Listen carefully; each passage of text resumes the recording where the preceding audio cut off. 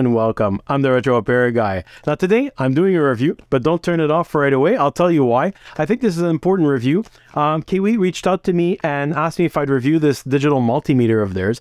Now, of course, I said yes for many reasons. First of all, I use a tool like this every single day. And on top of that, many people write to me and ask me what kind of meter I use, what kind of scope, what kind of tools. So I figured it'd be the perfect opportunity to review this tool. Now, the thing is, spoiler alert, I already knew who Kaiweets was. I already have one of their multimeters, and I did like this multimeter. But if you want to see how you can use it in your everyday household, as well as with all the electronics, and even if you're an electrician, stick around. We can take a look at all the features right on the bench.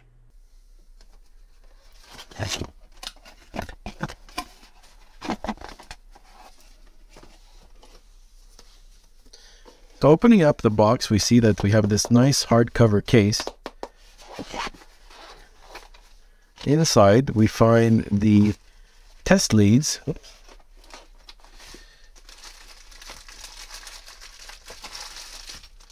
as well as 2 sets of batteries, and a test meter for the, I believe this is the temperature rating.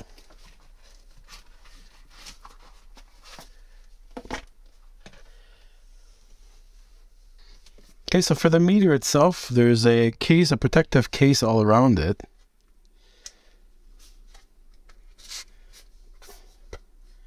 Very nice little case. Also quite sturdy. It's pretty much as good as cases you get on cell phones.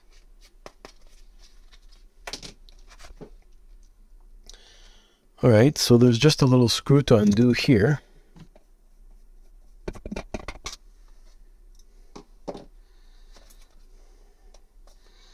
Removing the screw will remove the battery cover somehow.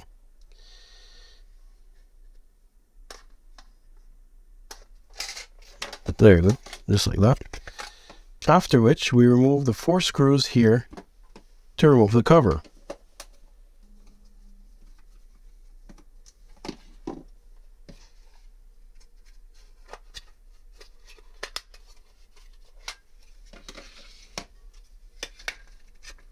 So here we see that the board is actually 2 PC boards. So I'm not sure why they decided to do it this way and separate everything. But everything looks clean and professional. And speaking of clean and professional boards, we'd like to thank our sponsor, Pixabay. This video is sponsored by Pixabay. They make great quality PCBs from your Gerber files starting at only $5. All standard PCBs have now been upgraded for free from TG130-140 heat resistance to TG150. If you're in need of getting your own PCBs manufactured at reasonable prices for production runs or simply a one-off PCB, they offer excellent quality and unsurpassed service to help you with your designs and free online quotes. And with their quick order feature, your parameters are automatically set from your Gerber files. With fast turnaround times and fast delivery, I definitely recommend checking them out. The link is in the description below. So as I was saying, the only problem is the 2 boards. I see that the way it was designed, it looks like, first of all, the 2 boards are connected by these connectors here and here. It looks like some of it was retouched after here. It looks like some soldering was retouched, not here, as well as these wires were added after. So maybe some error in design or something, and they forgot to do these connections here. And I don't like little wires like that. They break and they're really thin. So this is one thing I don't like, but the rest of the board is really nice, as well as having 2 very good quality fuses here that are ceramic, and they pack the sand inside. So otherwise, that's all there is to see for the inside. So we'll go ahead and just close it back up.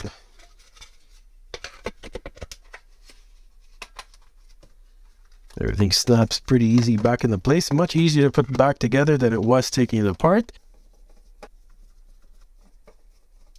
Well, also, you can't really make a mistake here. The long screws are 4 of them that go here, and the short screw is the screw that goes for the middle here. So you can't really make a mistake with that either.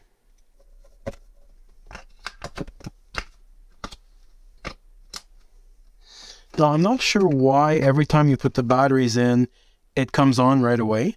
This is a little bit annoying. I mean, it's okay, but I just wonder why it's not off by default, why it's on by default as soon as you put batteries instead of just turning on the unit. But whatever, it's no big deal. It's as simple as that. No. Yeah, it's that ooh, ooh, ooh, ooh, ah. Yeah, it's that ooh, ooh, ooh, ooh, ah.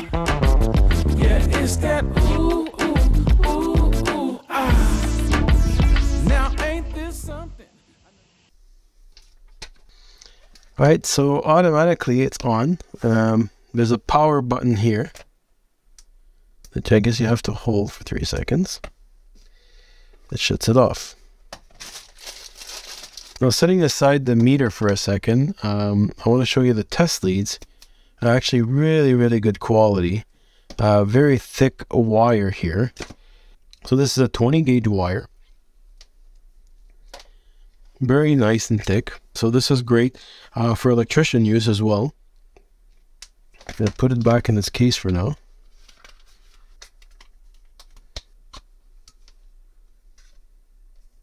So I do want to share something with you, and this is my personal experience. When I first found out about Kaiweets, I was impressed for various reasons, okay? First of all, like everyone, I went to research them on the internet. I found this guy who made some tests of Kaiweets versus, Fluke. And all the measurements were very accurate. They were the same on both units. So that impressed me right off the bat. I looked at the company, their profile, everything. They have a nice website. They actually make tools, only tools. So that was impressive too, because you know how some companies, they make tools, they make this, they make that, they make microphones. No. All they do is tools, which that I like. So they specialize. I think that this company, and I'm not saying that for them to raise the price, but I think that this company is taking a larger profit than than other companies because they want to get known as well. So when I bought my multimeter, and I was very reluctant, I paid $45 for it Canadian. So that scared me a little bit. But when I got it, and I have to say it's similar to this, okay? When I got it, the quality, the feel was there, right? The feel of the probes, the feel of the unit, the heavy, everything, the quality was there. And it's the same with this. Right off the bat, you're getting a hardcover case, really beautiful. You open it up, you get your batteries, you get your probes, everything. And the probes are not cheap probes, okay? These $20 units that you buy normally, the probes are falling apart. The wires just pull out. Not with this. These are quality probes, similar to the ones I had on Fluke, and of course the same ones I have on my other meter.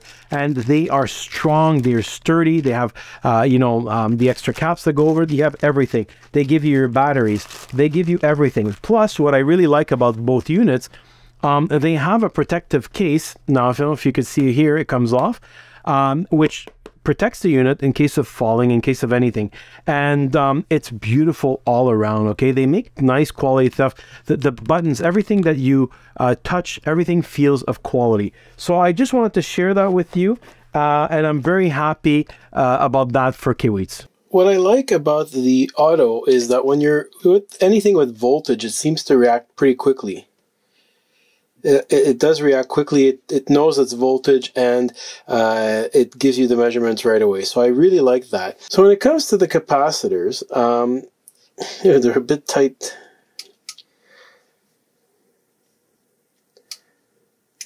So as you'll notice, it measures the resistance of the capacitor. Now, it's normal, capacitors have resistance. However, it should be switching to the capacitor, icon here, and it should be measuring the capacitance of the capacitor, which is not doing. I've got to select it manually, which is fine. That's what I do on my other meter. Then it takes a second, and it will measure the capacitance. So in this case, it's detecting 633, 634 microfarads, and this is a 680 microfarads.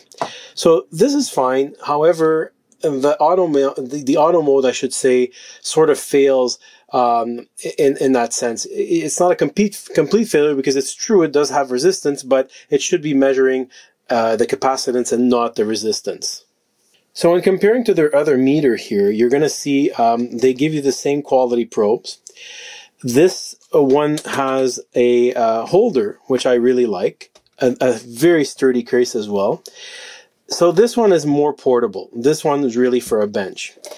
This one doesn't have a holder, and it doesn't, because, so that's a little bit annoying, because if you want to set it like this when you're working, you can't. Okay, this is meant to be carried around, either put on its back wherever you're working. There's nowhere to hang it, nothing. Whereas this one, I really like the fact that I can hang it, and as well as, like I said, it has this, and I have a place to put my probes in when I'm done. So I really like this on their other multimeter, which doesn't have here. But the fact that this is digital and it's got the auto on it, that's pretty cool too. So, you know, give and take. There's a few things you're getting and a few things you're losing. But otherwise, you see the display here is just as clear, and I do have a light that I can select as well, that I can remove. So I like that also compared to their old one. So just little comparison here. But on a bench, I do prefer their older ones on a bench. I want to do the capacitor test with the other multimeter first, just so you can see the difference. Now it's set on capacitance. Taking a second, it's reading 650, and this is a 680. Now let's switch, and you saw how long it takes. Oh, and you see for a second it actually switched to capacitor instead of resistance. But as I said before, this is a problem, so we're just going to switch over manually to capacitance.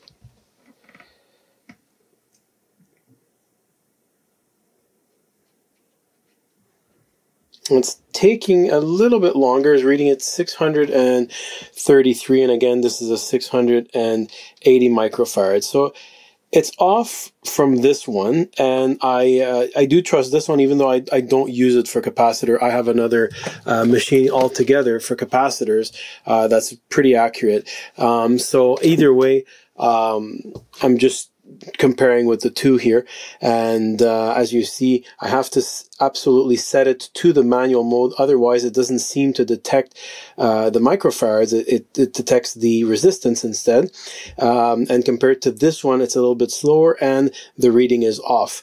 So let's maybe try it one more time.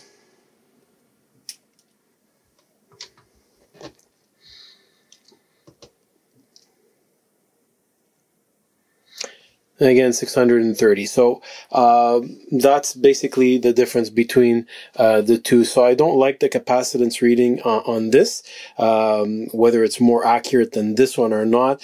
That's not the issue here. The issue is how long it takes and the fact that you have to put it to manual compared to this one. But either way, I think it's a little bit quicker on this one, but not a big deal because it's not something you use that often on the multimeter, but it's still working when you need it. Okay, so another function here, well, button, is called the APO. This is called the automatic power off function according to the manual, which means that by default, the meter is set to have this thing on. So what it does is after 15 minutes of inactivity, it will shut off. At the 14th minute, it will warn you to tell you, it'll warn 5 beeps to tell you in 1 minute from now, I will be shutting off. So 15 minutes of inactivity, it shuts off completely, which I have this on my other meter as well. You can, however, select off and the meter will stay on. So for whatever reason, if you're testing something, whatever, and you don't want it to auto power off, that function is there. You see it lights here, and then you turn it off, it shuts off. So that's another button that there is here. So there's another little function called the NCV. Now NCV, I don't know what the NC is for, I'm sorry, but voltage obviously is the V. The thing is that it's to detect voltage, okay? So the voltage detection, it's exactly like using those little electrician tools. You gotta set it to, it doesn't work in auto mode, so you gotta set it in manual mode. So you set it to NCV live. On NCV live, and then it'll tell you here, when you're touching the wire, that it's detecting high voltage. Now, it's not crazy sensitive. As you see, if I just go close, I really have to touch the wire, which is in a way is good because I've got some electrician tools that are extremely sensitive, that even if you're stepping on a wire or even if the breaker is off but there's a wire next to it, it'll detect it. So those are crazy, you know, very, very sensitive. In a way, that's good that this is not, but it will tell you that there is some voltage. But I never rely on just those, you know. I mean, I always make sure the breakers are off and everything. But, you know, when you're on the road or anything, or you have this in your tool case, it is useful. It can detect voltage, whether it's low or high voltage, by setting it to manual mode. I don't know why exactly that doesn't work on auto mode. I can't explain it or why, but at least when you set it to manual mode, it does work, and it seems to be working fine. So back to auto mode, we were detecting some voltage from the battery before. So let's see the AC voltage. It's switching just as fast to AC voltage, and it does say here that it's AC. It does recognize it right away as AC voltage, and it's very fast in responding to that. So let's do it again. It's scanning, put my probes in, switches right away. It's telling me there's 120 volts on the line, 118, 119, that's normal, but these are 120 volts line where we are here. Okay, so for this last test here, for the probe that detects the temperature, believe it or not, I let the water run for a while, and it's still, yeah, there's a lot of stuff in there. I don't even want to know. Thank God I have a filter on my fridge and everywhere else. This is the clean water, beautiful, coming to you from Montreal, Canada. Very fresh water. Okay. So, now it's, yeah, I gotta switch it. That's another thing that doesn't work on auto mode. But if you switch it to Celsius/Fahrenheit, you put your probes here, which either way it tells you, by the way, again, where to put your probes. It flashes. I really like that feature. So you set it to Celsius/Fahrenheit. You stick it in the water.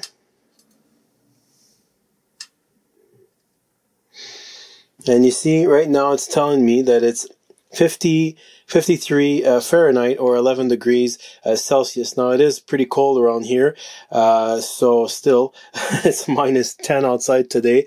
So our pipes are pretty cold and the water that's coming in is pretty cold. I see the water's clearing up, thank God, but I'm still not going to drink it. So yeah, the probe is working and it's responding pretty quick as far as I can tell as well. I'm taking it out of the water and already the temperature seems to be dropping, actually going up. Let's see. Let's drop it back into the water. Yeah. So it's responding very quickly and it seems to be working perfectly as well for the temperature.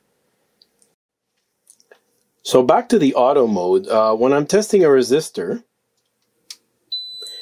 this is something I'm not too happy about. It switched to the to the continuity, and I've got to switch it manually to ohms. Now it's an error and not too happy about it. Okay, it might be because it's a tiny resistor, I don't know. It's detecting that it's, you know, there's no resistance there. Maybe if it was a bigger one, but I don't have one right now that's bigger. Regardless, you know, I think it should have switched directly to the ohms. However, it is working properly. It is detecting a 47. It is a 47. It's just that the auto mode, and I'm not used to having auto mode anyways. I normally switch the wheel to the proper, you know, place that I need it. So But again, the auto mode did the same thing with the capacitance. Instead of going to capacitance for this, it went into resistance, which again is not wrong because a capacitor has resistance, but it should have gone to capacitance. But it's great. The auto function is great when it comes to a battery or any other voltage, because it knows automatically it's DC. It switched to DC and it tested it, and it did the same thing with the AC when we tested the plug before. But for the resistance and the capacitance, the auto mode, you know, it's give and take. I mean, you know, I tried it a couple of times on and off camera, and the thing is that it worked once only where it did detect that it was a resistance. So I don't know why that is. Like I said, it could be it's a bit too small, but otherwise the function itself is working. It's just the auto mode again might need some fine tuning. Okay, so for diode mode is basically the same thing that happens. As soon as you set a diode on it, oh, I have so much fun with these. So it switches to ohms. It's not switching to the diode mode. Again, you got to go in manual mode and select diode, and there you're going to get a reading. So it's again, the auto mode is a bit wonky when it comes to these extra things here, but again, I love it for the voltage. It switches right away and everything. But I've never used auto mode before on any multimeter. I just switch it, select it manually. So it is working. It's just the auto function again is not detecting necessarily what it's supposed to detect. So I think we've been all around the features pretty much. I mean, there is a couple of things that I'm not going to bother testing right now. And I'm sure, you know, I can do a much more in-depth testing of it. However, basically, I just want to say that I think the auto function is nice for somebody who doesn't know what they're doing. You know, especially when it comes to voltage, it'll switch. It's a nice little thing also that it lights up to tell you, hey, don't forget to put your probes here. So it's a good little feature for beginners like that. But it's not refined yet. As I said, for the capacitors, resistance and diode, as we saw, it is not refined yet where it goes off on the wrong selection. So, but for the rest, the meter itself is working very accurately. It detects very quickly when it does detect when it's on the right thing, of course. So I do like it. It's pretty cool, but it does lack the support for a workbench. So that's the other complaint that I have. Okay, so I hope you enjoyed this little review, and I want to say that Kaiweets, thank you so much for having sent this beautiful quality unit. And I will be back with another restoration very soon. So if you haven't subscribed yet, subscribe, hit the notification button so you'll know as soon as I drop the video. And I just want to say, as always, thank you for watching. Bye-bye.